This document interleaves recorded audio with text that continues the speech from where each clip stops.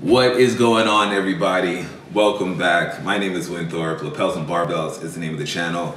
Yes, I did change the name. Reason being, nothing major. I'm doing so many different things and so many different categories of interest that it's like when I try to put it in just one social media account, one YouTube channel, it was just looking just a little too messy at times, because when you do that, like for one, I was doing the visuals and then the podcast and then of course working out, trying to put all of those different things into one. And definitely some accounts do it and they do it very well. I was just having a tough time giving enough attention to each one because people who follow what I'm doing, they come to me for different reasons. A lot of people, they just know me for photography, videography. People just know me for the workouts. People have found me because of the podcast. But these are all parts of me and what I like and what I do. And I'm like, man, I need to find a way to just display it, but I want everything to get enough attention, so to speak. So I'm like, you know what, when it comes to fitness, because that's a big part. A lot of people came up with me just on this fitness, on just working out.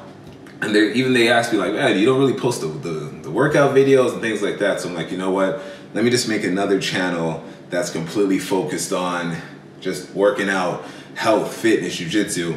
And when you see lapels and barbells, that's what it's going to be about. So that's all that it is. So lapels and barbells, it's pretty much just a play on the type of fitness and type of workouts that I do. Lapels referring to jiu-jitsu, barbells we already know. So, and I already bought the domain name, so don't try to steal it. But anyway, I wanted to make a video for you guys. Man, it's been a crazy week. Had some life-changing events happen. I won't even get into it right now. That's why I've just been pretty much just away from really just social media. Haven't put anything out, but I'm like, I need my therapy. And one of the therapeutic things that I do is work out. I was like, man, I don't want to do anything. And I realized not working out, it made me feel worse. So I was able to get back into jiu-jitsu this week because I was like gone from everything. But I got back into jiu-jitsu this week, which felt amazing. And then I'm about to go hit the gym right now. So, but I was like, you know what? I gotta do a video. I gotta reach out. That's another, this is my therapy as well. Just being able to talk to you guys and hopefully reach somebody out there who might be watching.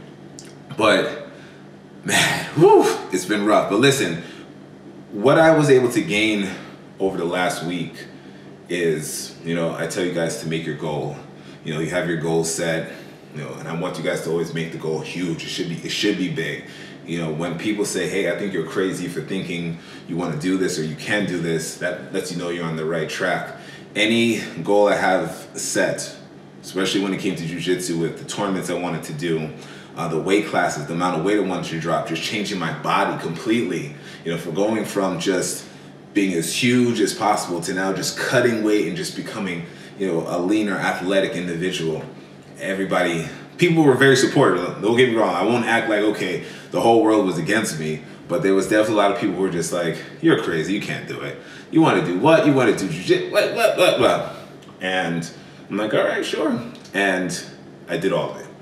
So number one, when someone says you can't, when someone has doubt, use that to fuel you. Don't ever take it and say, nah, they might be right. That's the last thing you ever want to think. All right, number one, because if I would have listened to everyone who said, you're too big to do jiu-jitsu, you're not flexible enough, you can't medal at the Pans, you can't win Asian Open, you can't drop 40 pounds.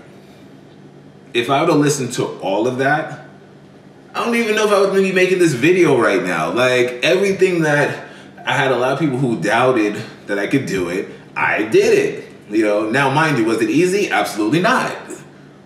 But when I did it and I accomplished it, it made it just that much sweeter. Oh, it made it feel so much good. It made it feel so much better. And that's the beauty of it. Yes, it's gonna suck. Of course it's gonna be hard. But man, when you reach it or when you start to see the progress, it gives you that battery. It just recharges that body battery. And it's like, okay, I can keep going. But when we do set those goals, right? The goal is huge. So we already have the game plan. Like I always tell you, we're not just gonna just wing it. Like we know what we want, but now what I never really focused and really put emphasis on was, all right, we have to make sure we maximize each day.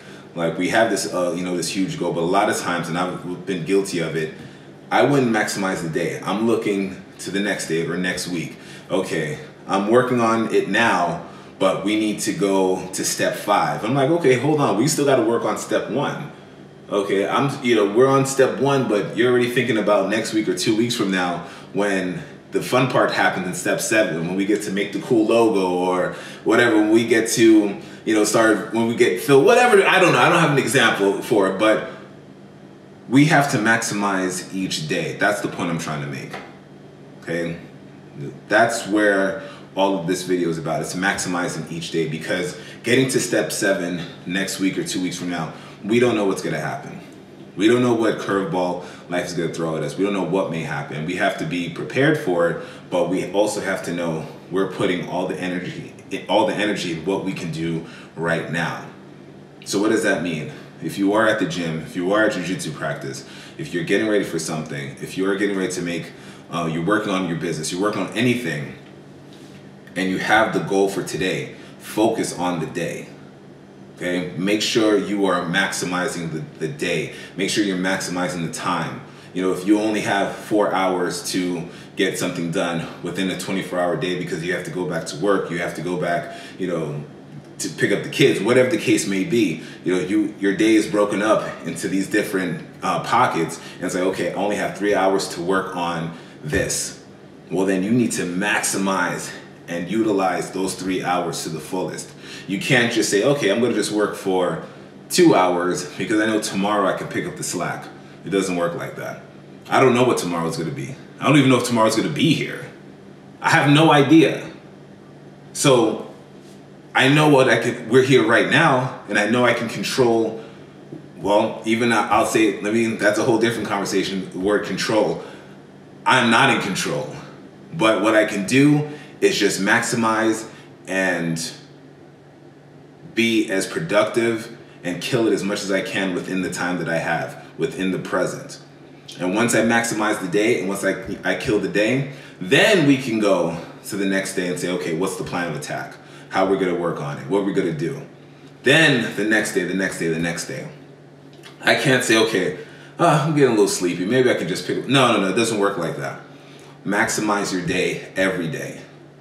Okay, if you're training, you're in the gym, and you have 2 hours, listen, people think I'm like the worst person in the world in the gym. They think I'm a jerk when I go work out because they said I have this mean face and this and that, and it's like, nope, I'm actually one of the nicest guys, I think, on the planet. But the thing is, when I'm in the zone, when I'm in the moment, and I know I have no time to waste, and I'm not thinking about tomorrow necessarily, I'm putting all my energy into it right now. I'm not thinking about trying to spark up a conversation. I barely even wear headphones in the gym. I'm so in the moment, I'm so in my head that I don't care. I don't want to talk, I don't want to hang out, I don't want to shoot the breeze with you, I want to work. I want to work, and I want to outwork everyone who's in my way of me getting to the goal. And I take that within that day, and I put it to the next day, and the next day, and the next day, and the next day, and the next day. And before you know it, it's been a few. Now we are at step 5. But I wasn't trying to skip steps. I wasn't trying to jump the gun and say, okay, it's a Monday, but I'm already looking at Thursday. What can we get done on Thursday? No. We have a plan. We have a plan of action. But now when we start executing the plan, we have to execute it within the moment. We have to maximize the moment. We have to maximize the day, and it's finding the balance within that. So like I said, we have the plan. We know what we want. We know what we're trying to get to. When I'm getting ready for Pans, what's the goal? I want to win. Yeah, I want the gold medal. Okay. We know the date. We know what time we have to be on the mat. But now, each day, we have our plan of action. And yeah, you can plan a week out. I have to plan my weeks out, of course. I'm not just saying we don't know what we're going to do tomorrow, so let's just focus. No. We're planning our strategy, but now when we start to execute, I'm executing in the moment. I'm here. I'm in the moment with you guys. And we get to tomorrow, God willing, boom, we execute the next day and the next day. And that starts to build up until we get to our goal, or we get to that big milestone. I know you've probably heard the analogy before. I mean, it's kind of cheesy with the car headlights when we're driving. We can't see the whole road, but we can see X amount of feet depending on what type of headlights you have, right? And that's all we need. We don't necessarily need to see the whole road because we know where we're trying to go. And now the headlights are just giving us that visibility X amount of feet out. And that's all we need. We're going up a flight of steps. We know we want to get to the top of the steps, to the second floor, whatever floor. We're working on just step by step by step by step until we get to the top. I know it sounds cheesiest analogies, right? Yeah, but it makes so much sense. It's just ringing true. And it's ringing true for me now, just over this last couple of days, what's been going on. It's ringing so true. It's so powerful right now. I'm such a believer in it. Like, no, I've been guilty of it. It's like, yeah, I'm working hard, but then I'm thinking about, okay, I can pick it up a little bit more tomorrow. I can pull back a little bit. We got tomorrow. We got the next. No. I don't know if I have the next day. I don't know. I hope so. But in the meantime, I'm right here. I'm in the moment now. We have today. How can I maximize today? And I plan it. Then we have a plan of attack for tomorrow. But in the meantime, I'm working on today. And I'm going to be the hardest worker today. I'm outworking everybody today. And when the day is over, we put in our work, okay, it's on the agenda tomorrow. And I put the same energy into tomorrow.